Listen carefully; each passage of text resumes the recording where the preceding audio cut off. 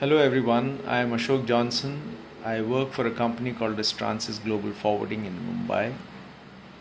I thank the Cochin Chamber of Commerce for giving me an opportunity to express myself and share my thoughts in the current times of an unforeseen pandemic that the world is facing right now. I was actually wondering what is it that I can contribute to what is already there in the public domain with regard to how organizations are coping with the current situation.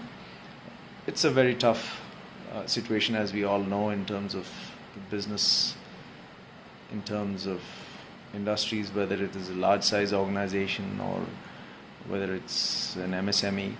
All of them are going through, very tough times, barring probably the pharmaceutical and healthcare and telecom and a few other industries. Most of the industries are facing a downturn and has never seen an impact like this in the past. So I'm going to touch upon two of the leadership dilemmas that most business leaders are facing at this point. One is the question of the right sizing of the company and payroll management. Most business leaders are under a lot of stress to take the right decision on the size of the company at this point, wherein there is a lot of pressure on numbers, and there's also the pressure on laying off people or cutting salaries. So it's a very tough decision for most corporate leaders. What many organizations do, of course, is the laying off people is the last thing, or as a last resort. Most companies take those decisions. But payroll management is something which is becoming very common now in terms of salary pay cuts. Many organizations are deciding on the pay cuts based on uniform structure across all levels. Some of them are actually cutting it based on the various slabs of the staff. So the employees at the highest slab would get the highest pay cut, and so on and so forth. So there are various ways of doing it. It's very difficult to say whether there is a right way of doing it or not, because every organization has its own dynamics. One thing that I feel, and I'm also observing that as a trend in the market, is that when we do this, one needs to be very careful about not trying to be over democratic, in the sense that when we try and make sure that we treat everyone with the same parameters in terms of payroll, we are actually affecting the performers. The performers have done well, and people who could not do well during a quarter, if they are given the same salary pay cut, the performers do get demotivated. And that's something that I have observed as a trend, wherein there are a lot of people in the market who are actually looking for jobs despite doing well during the pandemic, because the companies that they're working in have cut their salaries. So this is an important element that employers need to be very careful about. That the cream of your team, which is bucked the trend and which has done exceedingly well during the crisis, needs to be rewarded, whether it is COVID or a non-COVID period. How do you do is a $1 million question, because one also has to be sensitive to the needs of the others in the organization. It doesn't mean that those who were not able to get the numbers or meet their KPIs during this period are actually non-performers. It's just that the situation is so bad that even good performers were not able to deliver in many organizations. So if salary pay cut in a uniform way or a pay cut based on slab wise is done, there should be some other way to award the performers. It could be in the form of some rewards. It could be, compensating them with,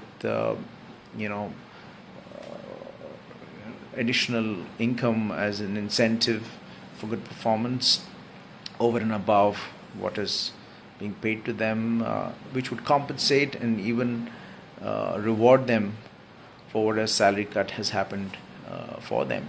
I think this is very crucial because you don't want the best of your team members to be frustrated for getting a cold shoulder from the organization.